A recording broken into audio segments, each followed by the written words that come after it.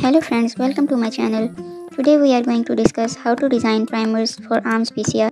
ARMS PCR is amplification refractory mutation system that is most accurate tool to detect single nucleotide base pair changes in the sequence DNA. ARMS PCR uses two sets of different primers, inner and outer primers. Outer primers bind to the DNA sequence as a result of normal PCR reaction, while the inner primers are SNP specific and they bind to the SNP you want to detect in the sequenced genome. You have already downloaded the sequence of your specific gene and located the position of your SNP. The method to download gene sequence we have already discussed in our previous video. I will pin that video in description. After locating the position of your desired SNP, you need to copy some sequence around your SNP and come to the browser and search Primer1 tool. Primer1 is used to design primers for ARMS PCR.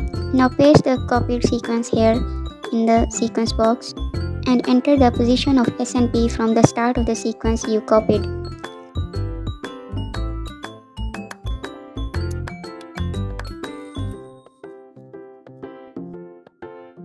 Enter the position of SNP from the start of the sequence you copied. Now enter your allele 1 or wild type allele. For example, in our case or our sequence it was A, and in allele 2 enter the mutated sequence of your allele. Check all other parameters like optimal primer size, maximum primer size, GC content. If they are fine, you need to click pick primers, and the tool gives you a number of primers that you can use in your PCR reaction with their melting temperatures. You can check the parameters of any of these primers using primer stats and can use any of these primers to carry out your PCR reaction. Thank you.